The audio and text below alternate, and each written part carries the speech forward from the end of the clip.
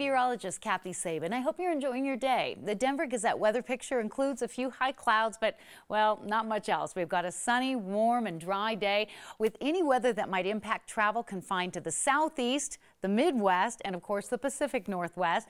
That system coming in will go up and over this dominant ridge of high pressure. We have a mostly sunny, breezy, and warmer day other than high clouds this afternoon. Not much moisture coming out of those clouds. A weak wave will cross the state on Saturday, and that system may bring a brief cool down to Denver and maybe a little mountain snow, but it's not anything to be really worried about, especially if you have outdoor plans or you're traveling.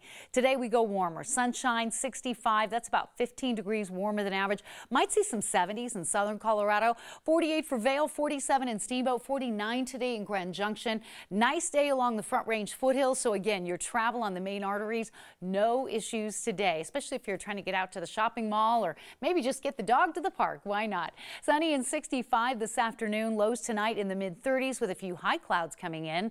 We have a warm weather trend that'll carry us right through the last few days of November into the first part of December. Temperatures come down a little bit on Saturday with that low mountain wave that comes through, but right back into the string of warm, dry days that will carry us into the first few days of December. I hope you had a great Thanksgiving. So many of you sharing pictures of the turkey trot and all the fun you had on Thanksgiving. Enjoy your day and the rest of the holiday week. Thanks for watching.